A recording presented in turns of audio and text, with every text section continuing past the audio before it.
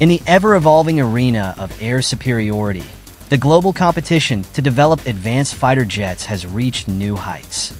As nations like the United States, China, and the United Kingdom pour resources into their sixth-generation fighter programs, Russia faces the dual challenge of cementing the operational success of its fifth-generation Su-57 fighter jet, while simultaneously spearheading its sixth-generation ambitions, led by the proposed MiG-41 PAK DP.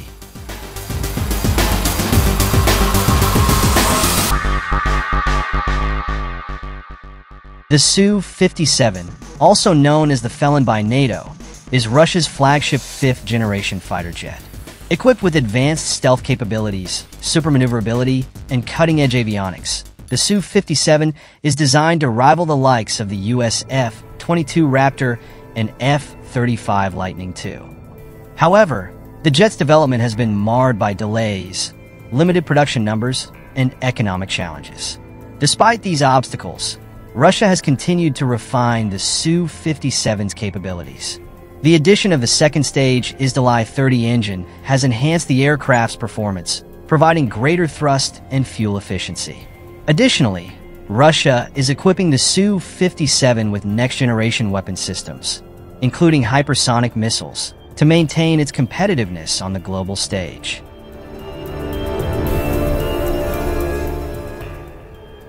While the Su-57 is being gradually integrated into the Russian Air Force, the nation's defense industry is simultaneously advancing its sixth-generation fighter jet program, the MiG-41 PAK DP. This interceptor is envisioned to replace the aging MiG-31 and is expected to feature groundbreaking technologies such as hypersonic speed designed to exceed Mach 4, making the MiG-41 the fastest interceptor in the world, artificial intelligence to assist operations and enhance decision-making, allowing the aircraft to respond to threats more efficiently. Laser weapons speculated to include directed energy systems capable of neutralizing incoming missiles or aircraft, and stealth and long-range capabilities with advanced stealth materials and combat abilities, ensuring the MiG-41 remains effective in contested airspace.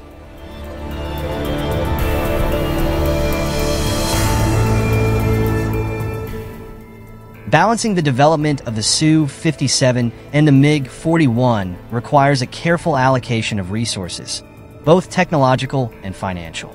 Russia's strategy involves leveraging the Su-57's existing platform to test technologies that could later be integrated into the MiG-41. For example, advances in avionics, AI systems, and weapons developed for the Su-57 are likely to inform the design of the sixth-generation fighter. Additionally, the Su-57 serves as a valuable tool for maintaining Russia's presence in the global defense market. Exports of the Su-57 to nations like India and Algeria could provide much-needed funding to support the development of the MiG-41.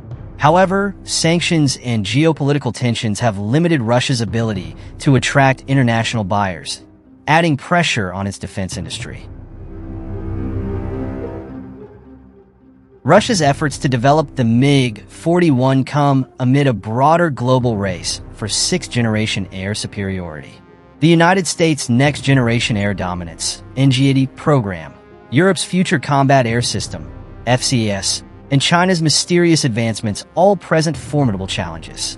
Each program aims to incorporate next-level technologies, such as network-centric warfare, drone integration, and advanced sensor systems. For Russia, staying competitive in this race will require not only technological breakthroughs, but also robust economic and industrial support. The MiG-41's success hinges on Russia's ability to overcome production delays, secure funding, and mitigate the impact of international sanctions.